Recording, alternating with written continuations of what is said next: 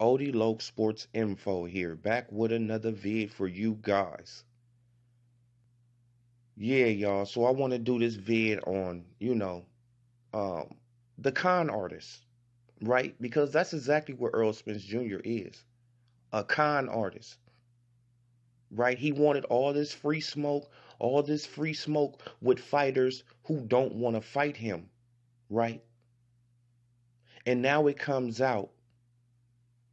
Now it comes out the vice president of PBC, he comes out and say that we're not even looking forward to making that Terrence Crawford fight right now. You feel what I'm saying? That's later on down the line. That's that's in the distant future, right? Then Floyd Mayweather, he comes out, he says the same thing. So you are a con artist, bruh. Straight up. You've been lying to us for years now, bruh.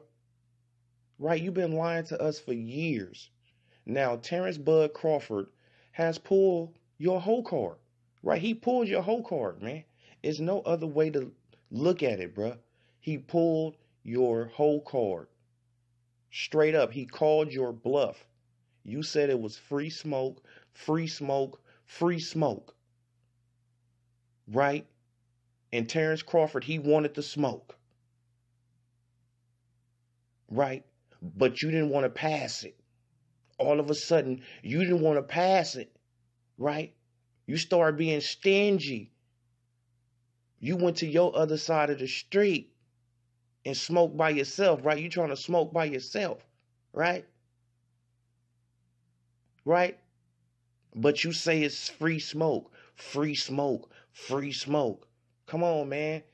You have disappointed a lot of fucking people out here, bro. Now you taking on Mikey Garcia in February 2019.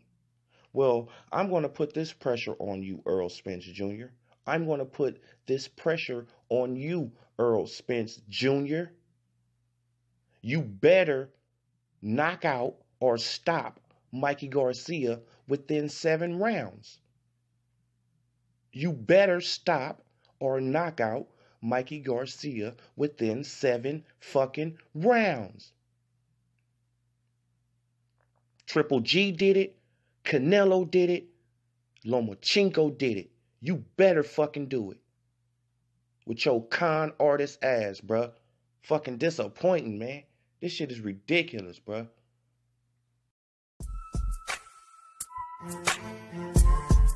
Yeah.